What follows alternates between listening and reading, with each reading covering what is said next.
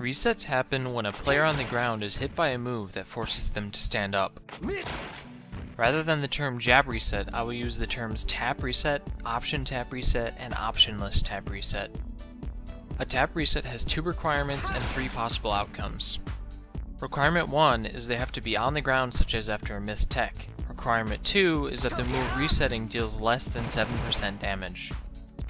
After a move dealing less than 7% damage connects, the character goes into a special stun animation that is 13 frames long. SDI and the move's knockback determine where the character will move during this time. The first tap reset outcome happens if they are in the air after the end of this 13 frame animation. If they are, they instantly go into the fall animation where they are free to act at will. This allows them to double jump, land normally, or even air dodge away. The second and third possible outcomes happen if they are not in the air after those 13 frames. At this point, if the move caused 13 or less frames of hit stun, such as a low % jab or something like a Falco laser, an optionless tap reset occurs, where the opponent is forced to stand up.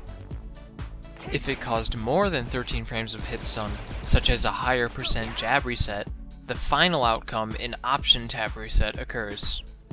An option tap reset forces either a stand-up, roll behind, in front, or a get-up attack. If your opponent holds a direction to either side on the control stick, they will roll. If they press an attack button the exact frame after those 13 frames end, they will do a get-up attack. If they don't hold a direction and don't press an attack button on that frame, they will stand up as normal with an optionless tap reset.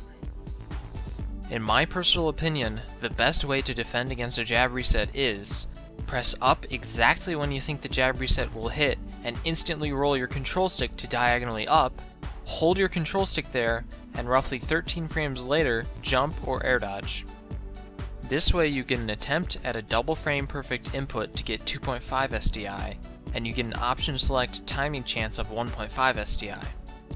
If this is enough to keep you in the air after 13 frames, you get a jump or an air dodge, and if you don't end in the air, you will roll when reset, provided there's enough hit stun to allow for that. Not every reset works like jabs. For example, Fox's down air resets from 0 to 999%, and you will never be able to SDI it up enough to end in the air. However, it will always have more than 13 frames of hit stun, meaning you can buffer a roll after the reset by holding the control stick left or right. There are so many different reset situations that I'm not going to cover them all.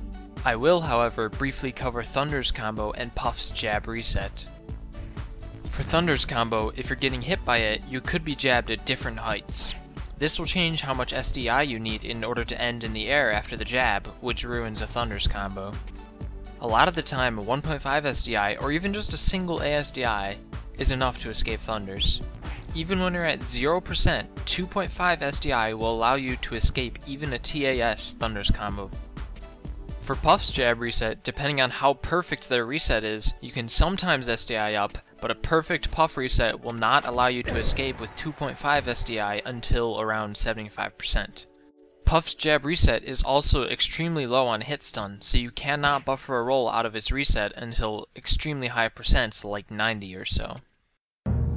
Is 666XX real? No. Thanks for watching. Let me know in the comment section below if you'd rather see a video on ledge teching or wall shine infinites. I hope this helped clear up some confusion about jab resets, but if you still have questions, let me know. I try to respond to every comment on my videos.